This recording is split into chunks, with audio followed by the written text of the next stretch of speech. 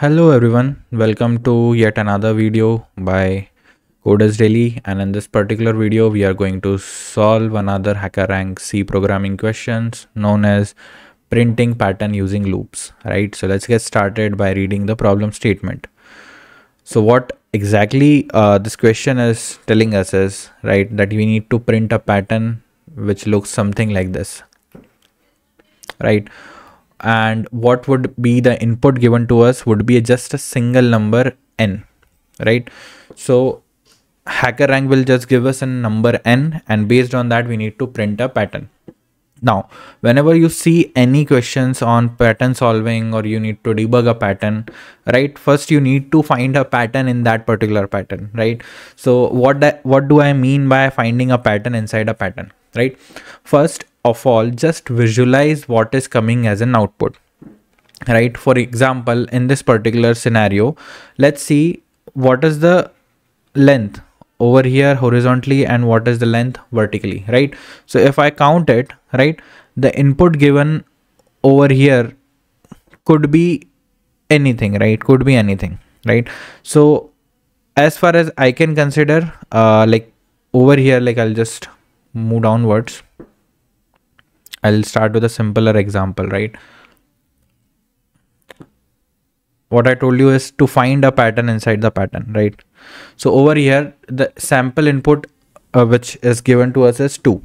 Now, what you see is that there are 3 lines of code horizontally, 3 lines horizontally and 3 lines vertically, right? So 2, 2, 2 and 2, 2, 2, right? So there, the matrix or the output which you are getting is of same length and width, right? So x comma y is similar, right? So let's just say if the input was 2, so the output which we got was 3 comma 3, like 3 rows and 3 columns.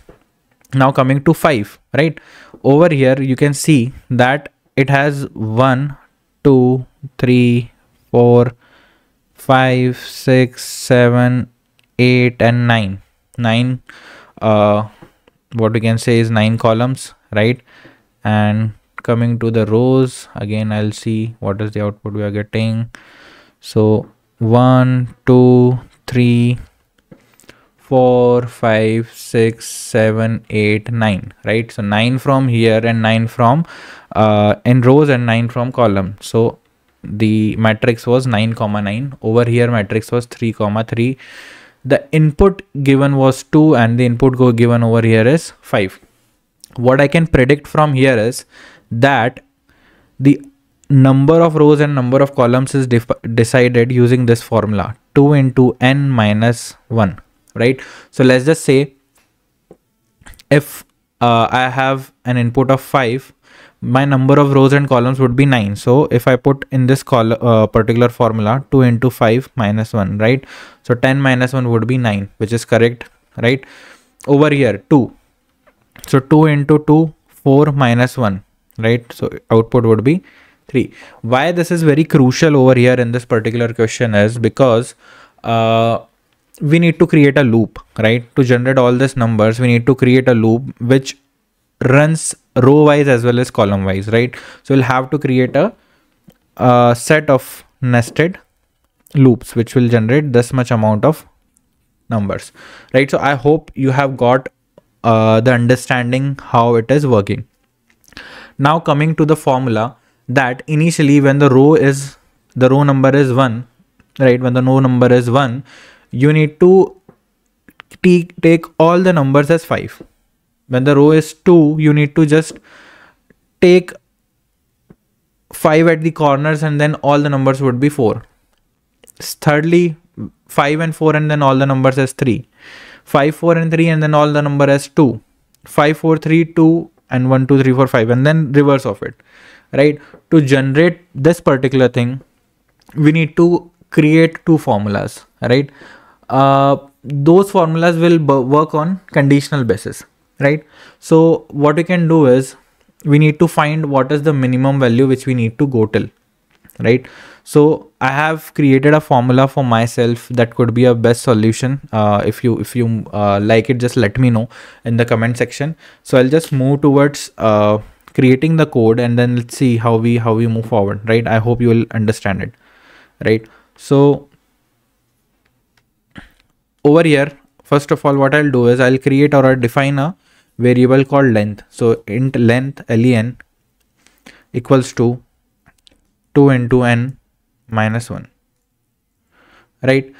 And after that, I'll create two loops, right? So that we can generate a row also and we can generate columns also, right? So for int n I equals to 0, as usual, I always mostly starts with 0, and I is less than len, right? Because we go to, we like let's just say n is 5, so we need to run create 9 rows, 9 columns. So in that way it should be less than len, right? I plus plus, right? And similarly the same thing will go for columns also, because rows and columns are equal in this particular case. So for int of j, same copy paste for loop would be created over here. J is less than len or j plus plus, right? So this is done. We have created two loops. Okay, I have just missed a semicolon. What happens is I work with Python more in my day-to-day life, right? So most of the time I miss this semicolons when I code it in C, because in Python we don't have any kind of semicolons. So I hope I just ignore my mistake on this. Now, what I'm doing is I'm creating an int minimum variable, which I am trying to make something like this. I should be less than j, okay? Question mark I colon j.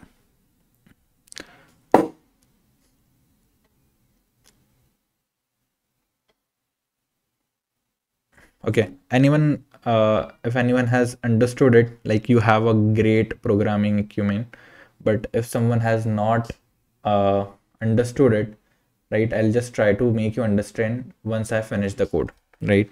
After that, what I'll do is minimum equals to minimum less than len minus I question mark minimum colon len minus I minus 1.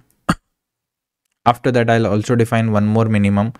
Minimum equals to minimum less than len minus j of I minus 1 question mark minimum len minus j minus 1. All right, and after that I'll just run a printf to print everything. Percentage d comma n minus minimum printf slash n. Okay, and then this semicolon. All right, so we are done with the coding part of our questions. What I'll do is I'll just run it once and then I'll try to explain it to you guys, like what I have done. I just wanted to check that my solution is correct, right? So I'll just run this code.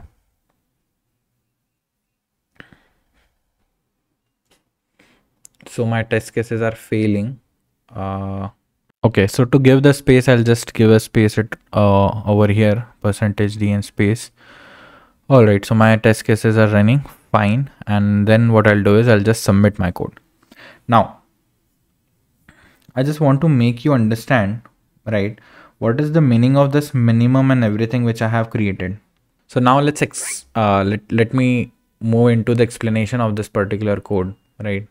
So it's a bit of complex code, that is why it is of 30 points, right? So over here, let me explain you what I have done over here, right? So this is where we are converting or creating minimum values. Now, what does this sign works as, right?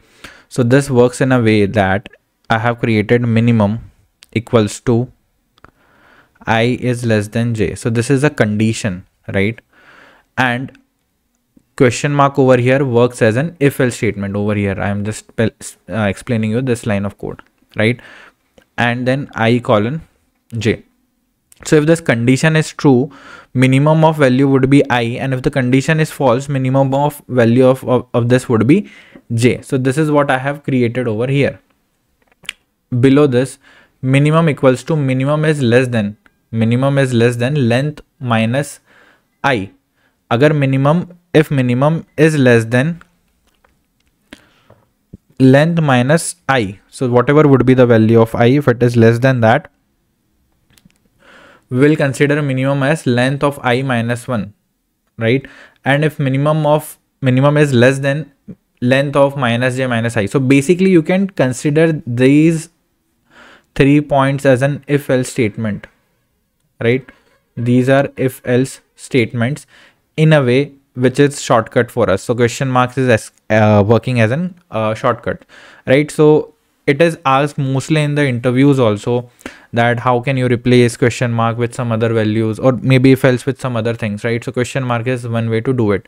So anyone who is preparing for an interview should know this, right? So let's just dry run it once, right? So I'll erase everything and let's move forward.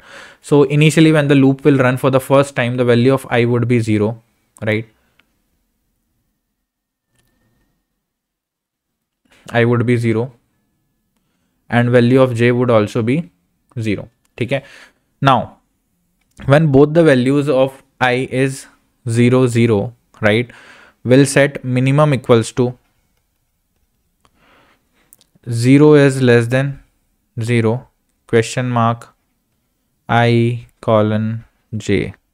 So what do you think? Like 0 is less than 0, so it is false obviously, so j would be the minimum value. So initially for the first iteration of our loop, minimum is 0. Now coming to the next point, minimum equals to minimum is less than length minus I colon minimum colon length minus I minus 1, ठीक है. So minimum अभी 0 है, minimum is 0, length minus आई, सो आई की value I is 0 right now, and length of are, like let's just say if the value of n is 5, so our length is basically like 2 into 5 minus 1, so it would be 9. Our length is 9, and also minimum is less than length minus I, so 8 basically, right? So 0 is less than 8, so obviously this is true, so we'll keep minimum as 0. इसके नीचे आते हैं, again minimum equals to minimum of minimum is less than length minus j minus I, right? So sorry, it should be, because the value of I is 0, so length should be 9 only. It is true, so value is 0, minimum value is 0, minimum is again 0, is less than length minus j minus I, length is 9 minus j is 0 minus 1 8, question mark minimum minus j, right? So what we'll have to print over here is n minus minimum, so minimum is 0, so the value of n was 5, so 5 minus 0 will print. Okay, second time when we'll run the loop, the value of j would become 1, right? But minimum would still be 5, like 0, so it will keep on printing 555 for the first loop. Next time we'll run the loop, at that point of time, initially for the first time, the value of minimum would be 5, but on the second iteration it will again become 4. So we'll print something like this, 5 4 4 4 4 4, right? So the main point of understanding over here was that what is the meaning of this question marks, right? So I hope you have got this solution perfectly. If you like this video, please do subscribe to our channel. Thank you so much.